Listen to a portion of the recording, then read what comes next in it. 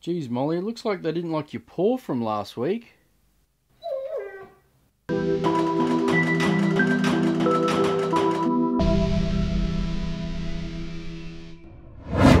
The idea for this week's video has come from one of my subscribers, Jay. He sent me a message and asked if I could make a Lego paperweight. He asked if I could have it in the shape of a cylinder, similar to my Snap-on bike. He wants me to cast 2 Lego boys inside to represent his own kids, and he wants to give it to his mother-in-law. So I was lucky enough that we have a Lego shop at our Dreamworld here in Queensland, and you're able to build yourself your own figurine. So with the details he gave me, I was able to get these figurines that look like his boys. You guys might have seen that picture on Instagram where I went and picked up all this burl. So we just got to find one that we think the boys will be able to sit on it and we'll still have enough clearance to turn. I think I'll go with this piece and I'll sit the Lego boys across the front. Now we need to cut this burl down to size, but before I do that I need to decide what mould I'm going to use. I've decided to go ahead with this plastic mould here. Now a lot of you said in my last video that I should have used a cylinder mould, but if I was to use a cylinder mould I'd have to shape the burl to match this curve. Then I'd have to glue it to the side because I'd have to cast it standing up. And the other problem with using a cylinder mould is if I did, this video would end in about 30 seconds.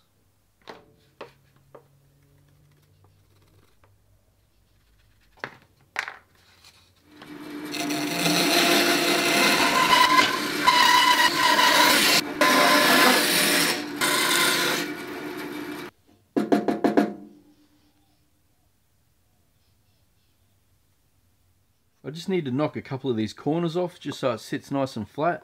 I'm just going to go do that on the disc sander.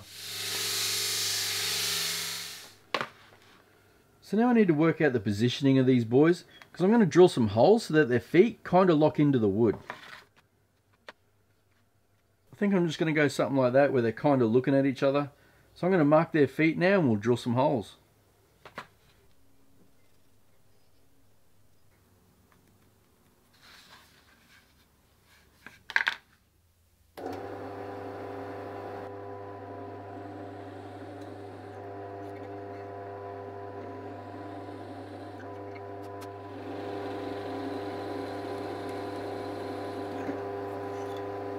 Now I'm just going to do a test fit to make sure it's all good.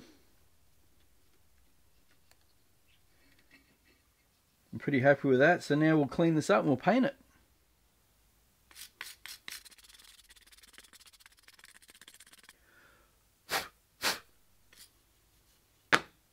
Because we're going to paint this a purple colour and I want it to be nice and bright, I'm just going to put a base coat down of some white. That way it'll make the purple pop a bit more.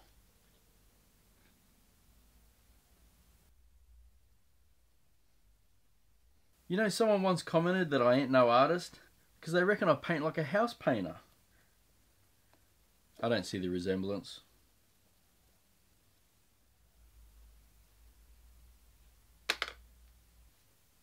Now I'm just going to leave this to dry and then we'll put some purple over the top.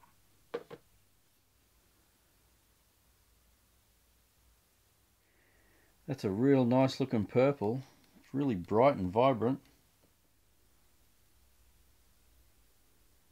What do you guys think of that colour? I think it looks amazing. It's going to look awesome once I put the 2 boys in there. Now that it's all dry, I just want to run over with some lavender shimmer powder just to give it a nice look.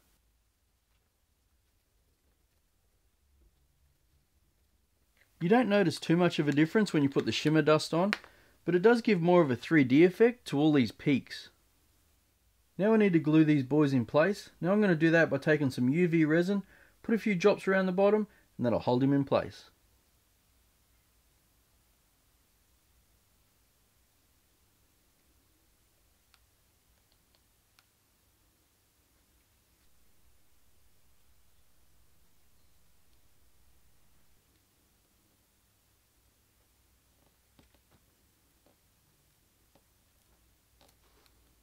Curing the UV resin is quite easy. I can go pop this out in the sun for a couple of minutes, or I can just grab my UV torch and run it over the top. Now it's time to get the resin ready, and I'll be using Art Cast by Just Resin. If you guys want to try this for yourself or any of their pigments, you can grab 10% off by using code word BENSWORX10. This is the slow set version of the Art Cast, and this one's mixed at a ratio of 3:1. It's really important when mixing your resin to scrape the sides down and the bottom. You want to make sure you mix everything through really well. That way you won't get any soft spots in your resin. Now I'm just going to pour the resin over the top. Now I'm going to do this nice and slowly. If you guys don't have a pressure pot, you want to mix slowly and pour slowly. That way you'll reduce the amount of bubbles.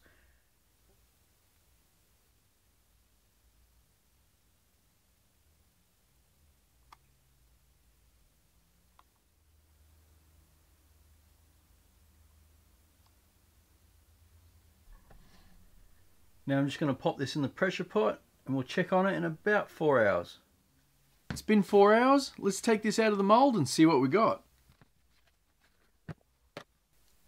Well, it looks like we've got a really nice clear casting there. I'm really happy with how that's turned out. The one thing I'm not too happy about is the fact that I used this purple acrylic. You can see in the bottle there, it looks quite purple. But you can see here, it's gone like pinky looking. It still has that hint of purple, but it's definitely more pink than purple. One thing I've noticed while looking at this blank, you can see here when you get to the corners, it really distorts the Lego.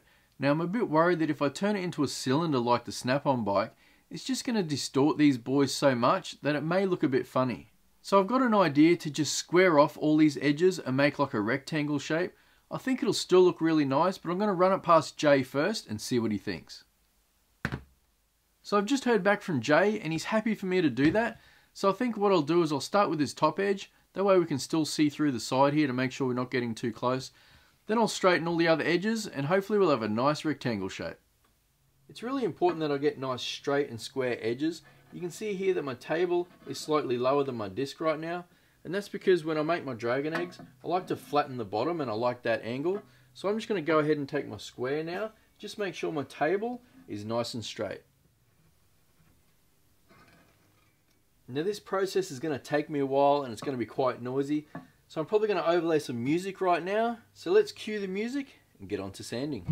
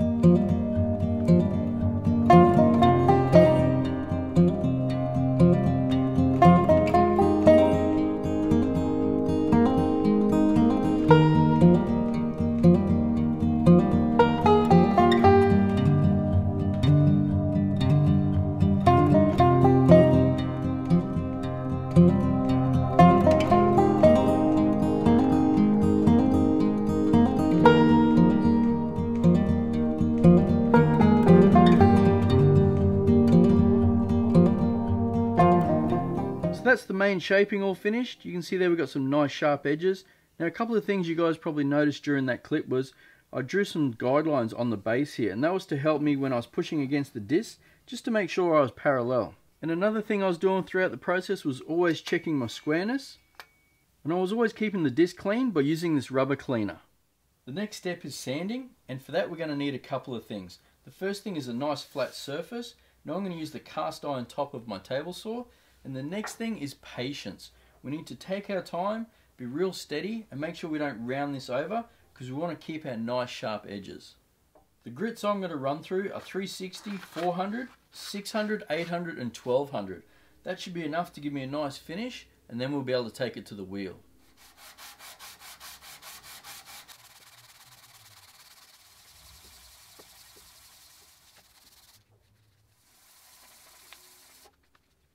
Even though it's winter in Australia, it's bloody hot. I'm going to have to go put the workshop fan on.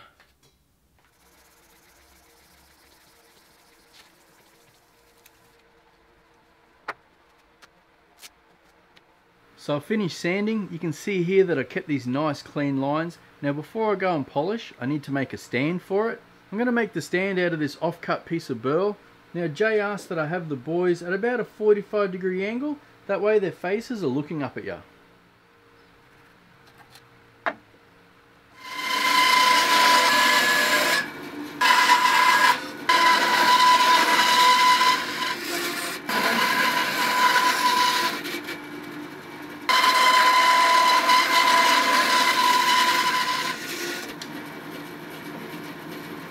Now I'm just going to take these to the disc sander and I'll give them a bit of a shape up.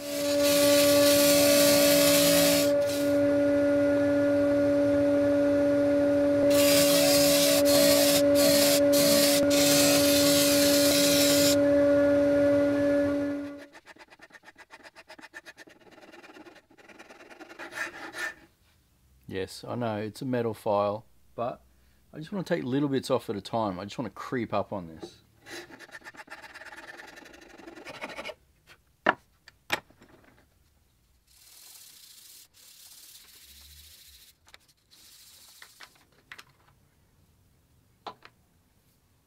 So to keep in with the nice sharp edges of the blank, I've gone ahead and made the stand the same way with these nice sharp edges. Now I've gone small with the stand because I didn't want to take away from the main focus, which are the boys. I'm just going to finish the stand up by giving it a couple of coats of linseed oil. How good does it make the grain pop out? It looks so nice. Now I'll put this on quite thick and I'll leave it to soak in for a couple of hours. Then I'll just come back and wipe the excess off and then I'll do it again. That way we know it's soaked in really well. While the stand's drying, I'm now going to take the resin and polish it up on the wheel.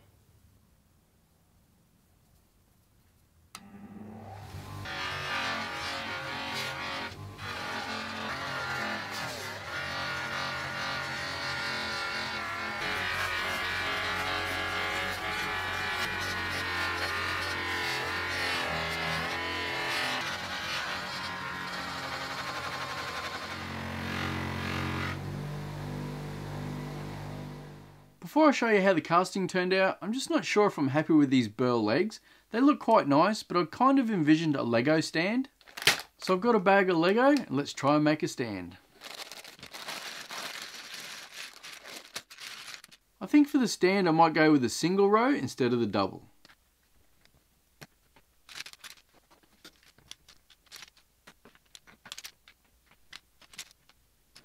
So I've put some bricks together and I've made the blank big enough that I can overlay the wooden stand and just mark this bottom edge, and then I'll take it to the sander and take the angle off.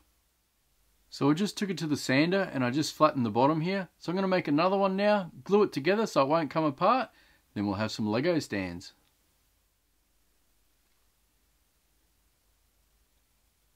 I've got the legs all finished, now I'm going to leave these to dry, but in the meantime, let's go check the casting.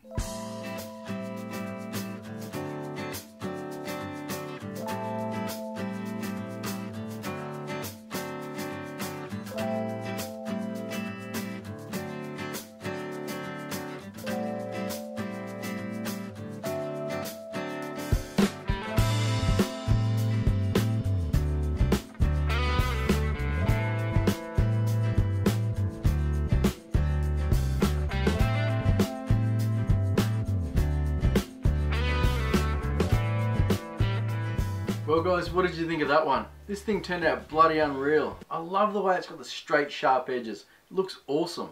And what did you think of the two different stands? Do you prefer the Lego one or the burl one?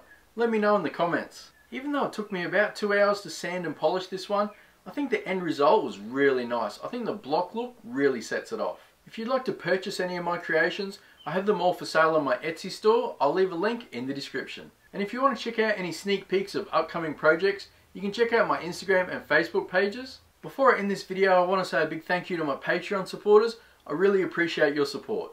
Well, that's all for this week's video. I'm going to package this up, put it in the mail and send it off to Jay. Thanks for watching and I'll catch you next time.